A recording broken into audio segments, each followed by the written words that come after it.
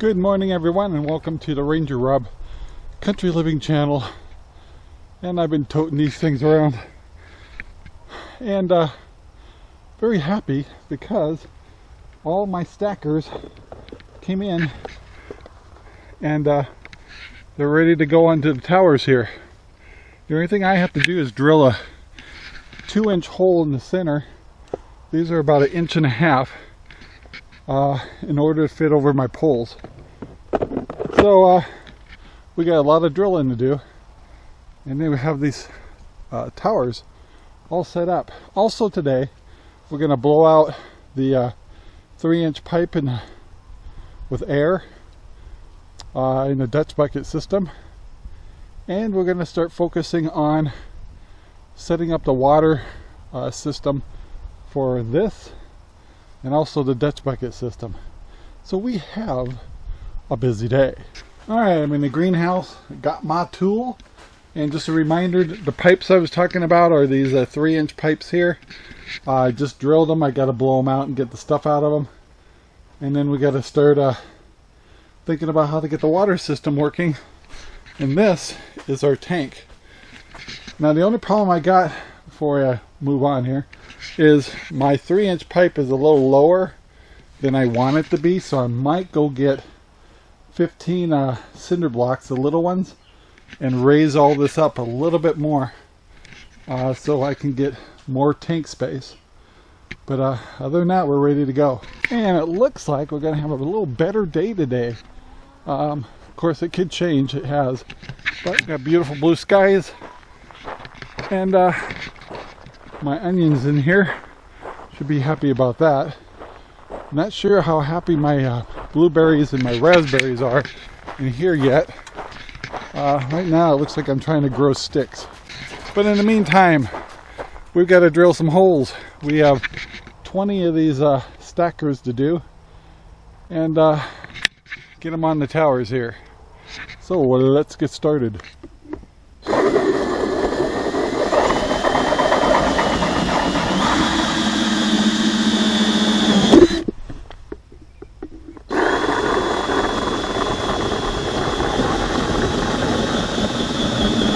Alright, we got all these drilled out, and there'll be 5 per tower, and it's time to get them installed.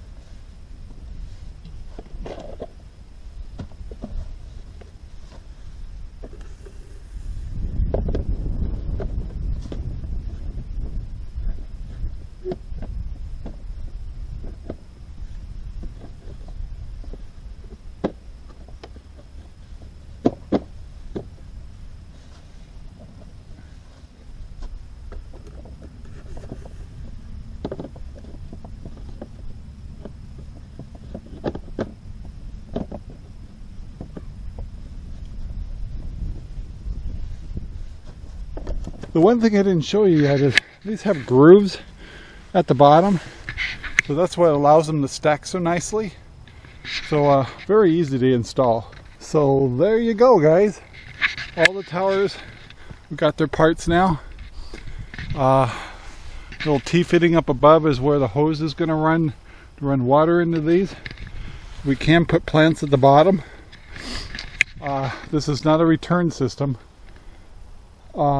So the water and the nutrients will go into the ground.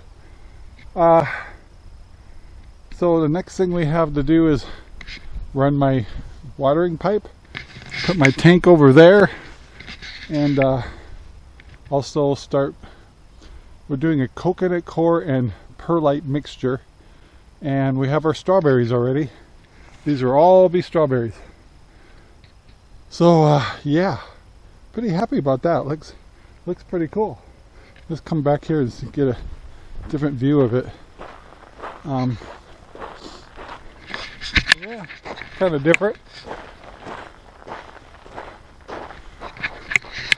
I hope those will just be loaded with strawberries. How cool is that? And it's kind of funny, you watch the German Shepherd. She likes to chase bugs and butterflies. What is it, Belle? What do you see? Get it! Here comes Belle. Hi, Belle. Yeah, good girl. Yeah, she gets lots of exercise just chasing bugs. So, yeah, that's how we keep her slim and trim. She says, I don't chase butterflies. I'm just a lover. Huh. Alright, guys. After another trip to the store, I think this is going to be my water tank for these towers. And that should work fine. And then remember the problem I was having in the greenhouse. So I found a lower, I'm going to call it a water tank, that should suffice better than what I have in there. Because you remember the 3-inch pipe was pretty low, and I think this will give me a little bit more. It's 38 gallons, so this should help me out a little bit with not having to raise the shelves for the Dutch buckets. So of course, to do all this and get this open, is I also needed to get more 1/4-inch pipe, and of course more soaker hoses, which I still don't have enough, and a few odds and end pieces I need for some other projects and to run the watering system above here. So today we're going to actually attempt to run our hose up above and get it set up for this tank. So here we go. Alright, so I put my tank in here. That's a little bit better. I still might raise it a little bit, just so I have as much water as I can hold in this tank, because that's a lot of buckets to keep water going. So anyway, we're getting there. So let's get going back on the strawberry towers. Alright, so I'm kind of thinking that's where I'm going to keep my tank to feed these monstrosities. So let's start stringing some pipe. Alright guys, got my pipe here. Just threw the whole thing in there for now, and I'm going to string it through all these little T-fittings. Alright guys, so we got it all strung up into the bucket, which I put a little hole in the side, and I got about a 290 gallon an hour pump put inside there, and eventually I got to get electricity in there and put some drop lines in here to feed these towers. I haven't exactly decided how I'm going to do that yet, but I'm working on it. Okay, so here's what I'm going to start off with. I could change. Is I'm going to use these little feeder lines, and I want to make sure each corner is getting water, because each one drains into each other. And so right now these are cut kind of long for a test. I got a new little tool here that's supposed to block off the end of these caps. I don't know if they work or not, but I'm going to try it. So I'm going to get some electricity to the pump, fill up the tank. I'm going to run this one first and see how it works, and I'm hoping I get enough pressure, because I only got a 290 gallon an hour pump for this particular system. So let's get that hooked up. Well, I found probably the most unsafe extension cord possible to use this. Now I just got to fill my bucket up with water, and let's run a test.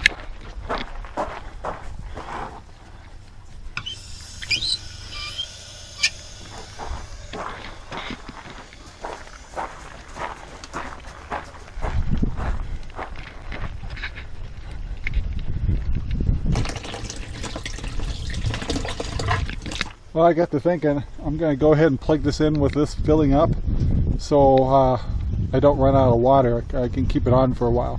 So let's plug it in. Well, I hear the motor running. Now we just got to see if it's going to make it all the way to here. So let's pull one of these out and see if we get water. So far, nothing. Well, what do you know? We got water.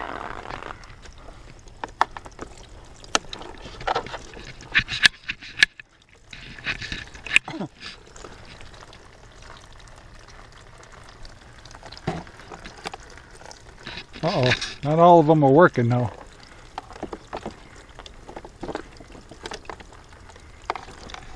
So it looks like I'm about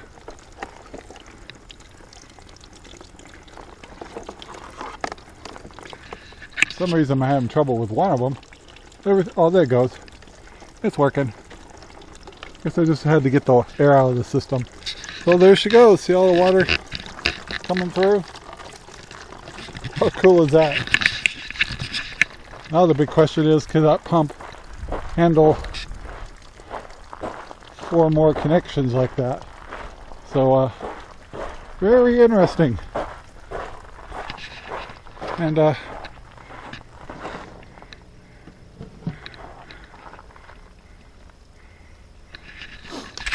let's add some more feeders and see what happens. Alright, so probably the worst part of this whole project is making these little jumpers and putting these little tabs on here, which are really hard on the hands.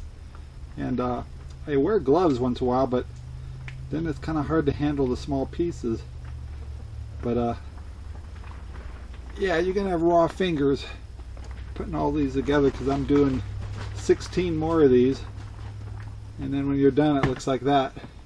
And those go into with this little tool here. You poke a hole, you can see the little poker in there, pokes a hole in the side of that tubing, and you just press these in and you're set to go.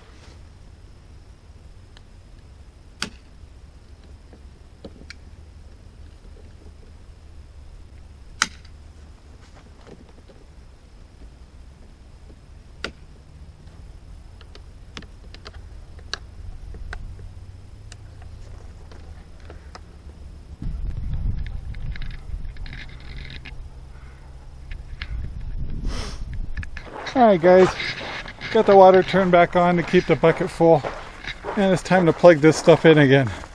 Let's see what happens. Oh, we got water here, we got water here, starting to get water here,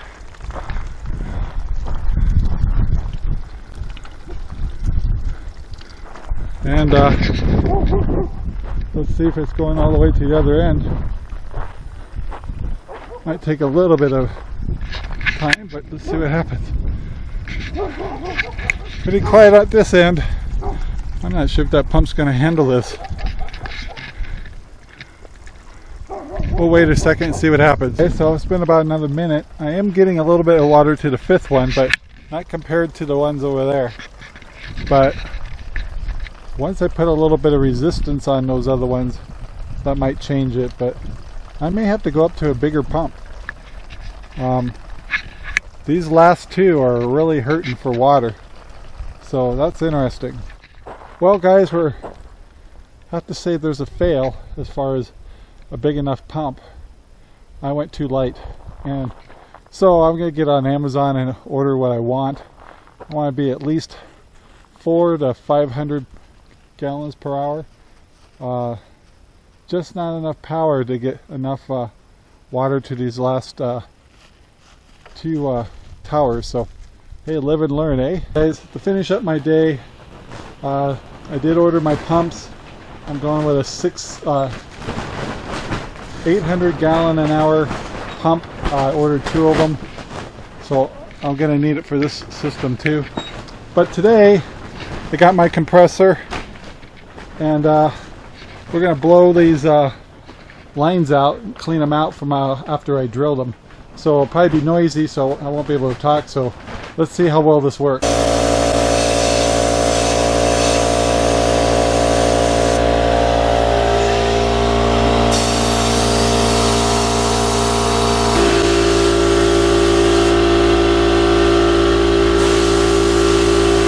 Well, that definitely did the trick. You can see all the stuff that came out of the pipe right here. So yeah, that was a good way to clean it out. So today I'm going to evaluate how much I'm going to lift these shelves up a little bit, just to get a little bit more water into the tank. That should be pretty easy. I may just use little chunks of 1x6, 2x6s underneath there just to lift it about 2 more inches, and I'll be pretty happy with that. So that's all I'm going to do on that today. So getting kind of windy again, still a pretty day, and had a little bit of a failure with the pump, but everything else looked really good. I'm pretty happy. So it is what it is. So guys, have a great day. Thank you so much for watching. I want to thank all the new subscribers. We're getting new ones every day. We really appreciate it. And be safe out there, and please take the time to like, share, and subscribe, and send our videos all over the world. It really help us out. That's the best thing you can do to help us out. Or buy a RangerRob Keep on Rednecking hat or RangerRob poopy bags. That would help too. So guys, all that stuff's in the description. So have a great day, have a great weekend. Talk to you later. Bye. Our videos are made possible by RangerRob poopy bags, available at Amazon right now.